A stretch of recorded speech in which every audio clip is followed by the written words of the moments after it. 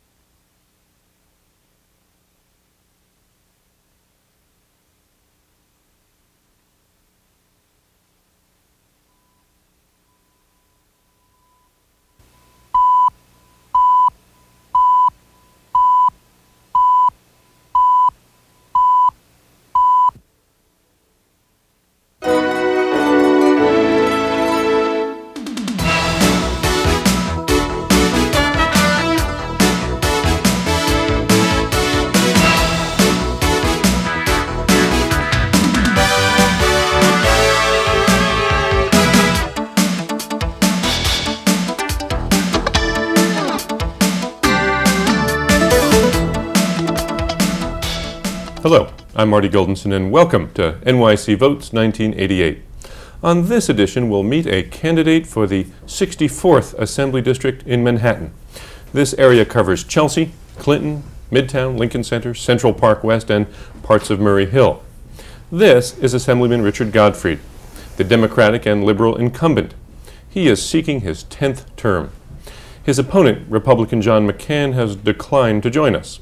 Questioning our candidate are Janet Golovner, a representative from the League of Women Voters, and Terry Galway of the Empire State Report. Terry, why don't we start with you? Sure. Assemblyman, this summer New York City has become known as the medical waste capital of the world, probably. You have been involved in several environmental issues during your career, and the Assembly recently passed a medical waste bill. Is it too much, too little, too late, the Assembly bill? It is probably something we would have done well to do earlier. The legislation was developed before this summer hit, and there have been efforts over the years to pass similar legislation in Albany. One of the problems we have with environmental legislation, as with many other things, is it's relatively easy to pass good legislation in the State Assembly, which has a Democratic majority, harder to do so in the Republican-controlled State Senate. In this particular case, why is that? Why would the Republican State Senate be opposed to what would seem to be a good government bill for the environment? I think basically it is that on this, as on many issues, the Senate Republican leadership tends to be a lot more considerate, if you will, of the concerns of industry than of the needs of individual citizens. But we've had waste all over the state of New York this summer. We've had it up in the lakes, we've had it on the shoreline here. Right. Isn't it time, don't you think that the Senate will eventually wake up well, to the this problems? year we did finally get passage in both houses of I think some fairly strong infectious waste legislation. And over the years, we have gotten enacted reasonably good general hazardous waste legislation. This year's bill was targeted specifically on strengthening laws that we had enacted actually a year ago dealing with hospital and other medical waste. If the New York State government can't handle its own waste and laws protecting the environment, is this something that the federal government has to do for the state? I don't think the federal government has to do it for us. I think there are things that the federal government can and should do in the environmental field, particularly because a lot of these problems cross state lines. but the handling of conventional waste as opposed to nuclear waste has traditionally been a state and local responsibility, and I think probably always will be, and maybe should be. I don't know that Washington would be any more likely to take on industry than Albany, certainly until there are some major changes in Washington. Assemblyman, if I could just switch gears on you and move to housing, which of course is a very important issue in your district as well. Yes. The Mitchell-Lama conversion bill has come up again. I believe the Assembly has voted in favor of a one-year moratorium. Right. And of course people have been talking about Mitchell-Lama for years now. How is that finally going to resolve itself? What way do you support? Well, that's hard to say. We just had a big rally in front of City Hall with the governor and the mayor and a whole handful of legislators calling for the passage of legislation to postpone the buyout of Mitchell-Lama buildings. The issue is really, at this point, in the hands of the state Senate, and it's a question of trying to press them on it. You know, what's at stake here is literally tens, if not hundreds of thousands of units of middle-income housing, affordable housing that we desperately need, and which we have now and have had for 20 years, but which we are going to lose if we allow the owners of those buildings to buy out of the program and go private. But by the same token, the state said 20 years ago, here is the deal. After 20 years, you'll be able to buy out. Now, if the state goes back on that, can it be accused of not negotiating in good faith? Could it ever be trusted again? Well, I think anyone who does business in New York or any place else understands that we have legislatures that are always in session and can change the terms. Any law that we enact that imposes some new obligation on someone, they could say, hey, you know, I went into the medical business last year and you didn't tell me I'd have a hard time disposing of my waste. Now that I'm in practice, you're going to tell me I've got a hard time disposing of my medical waste. You know, we change the rules of the game quite frequently. That's why we have a legislature. I think the question is, would we be doing so unfairly on the owners of Mitchell-Lama buildings? And that, I think, clearly it would not be unfair. The developers of Mitchell-Lama buildings put down a minimal down payment. They've had the benefit of substantial tax abatements over the years. They've been making profits over the years. They are now looking to take that housing, which public benefit created for them, and to get really a windfall profit selling it on the open market and taking it out from under any kind of rent regulations if they can. I don't think we have to sit still for that. Are there other ways besides the Mitchell-Lama, moving away from that, to promote affordable housing that you as an assemblyman or that the Assembly can promote? Sure. We've enacted legislation this year and the year before to, and not just passed in one house, but enacted into law that use the surpluses from Battery Park City, that use the one-shot surplus that we had in the budget a couple of years ago as a nest egg to put hundreds of millions and in fact billions of dollars over the next decade or so to construct affordable housing. We've put that legislation in place. A lot of the problem now is pulling that money through the pipeline. We've had money for housing for the homeless and for a variety of things that we put into the pipeline, so to speak, from Albany 5 years ago, that we are still trying to get pushed out the other end.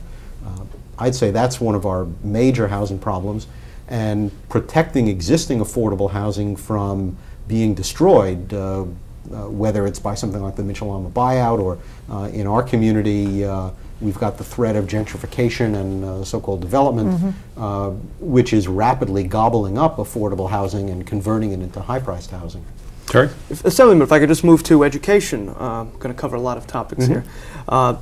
Mayor Koch has suggested that Albany does not give New York City its fair share when it comes to education aid. Do you agree with that, and what can be done to change that?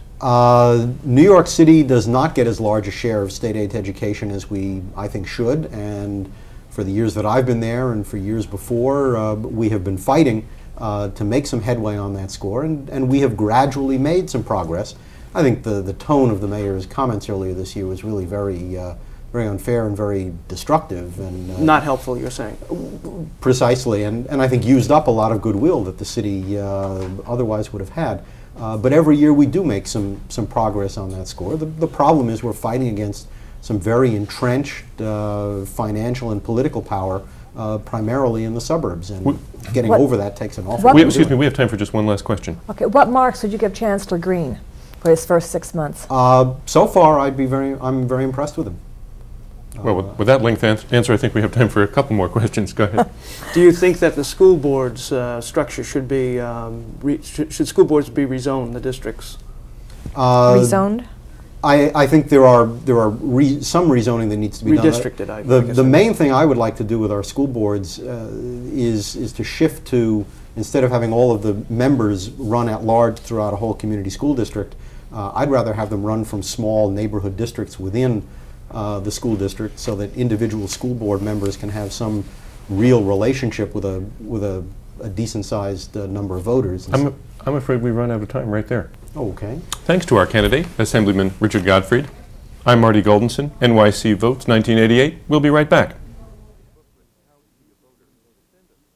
For a free booklet, How to Be a Voter, send a stamped self-addressed envelope to the League of Women Voters, 817 Broadway, New York, New York, 10003. Or call the League at 212-674-8484.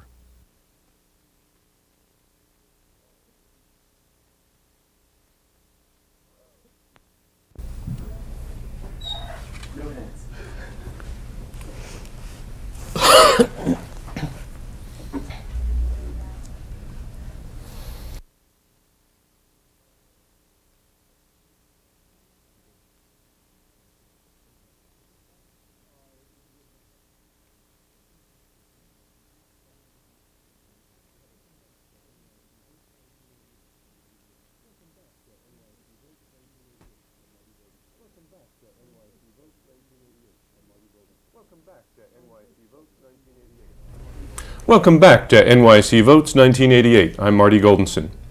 On this segment, we will meet a candidate for the 50th Assembly District in Brooklyn. This area covers Greenpoint, Williamsburg, North Side, South Side, and parts of Fort Greene. This is Assemblyman Joseph Lentol, the Democratic incumbent seeking his 8th term. Declining to join us is his opponent, Linda Kupodlowski, a Republican and conservative. Questioning our candidate, Janet Golovner, a representative from the League of Women Voters, and Terry Galway of the Empire State Report.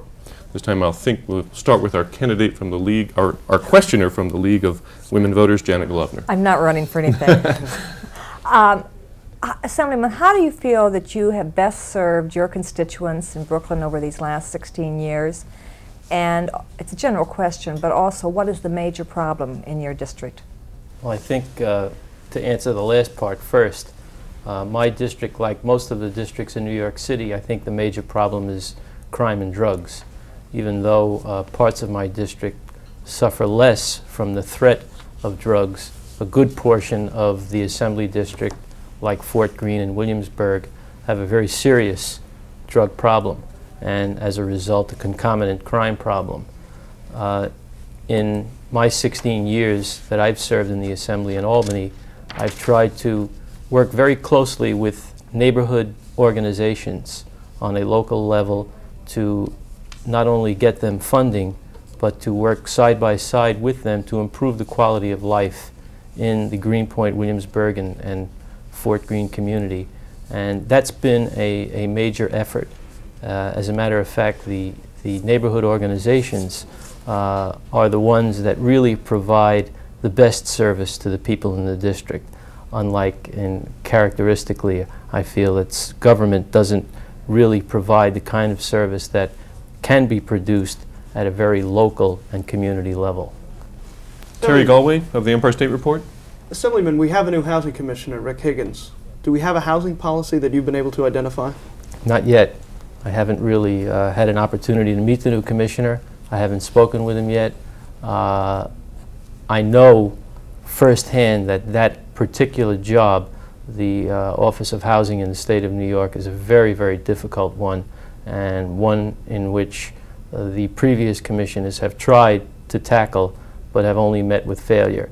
And the taking on of additional city responsibilities by that agency hasn't made it any easier. Do you think maybe the Division of Housing and Community Renewal, which is its formal title, do you think perhaps it should be split between the division which handles creation of housing and that which administers rent regulations. Do you think that's a possibility?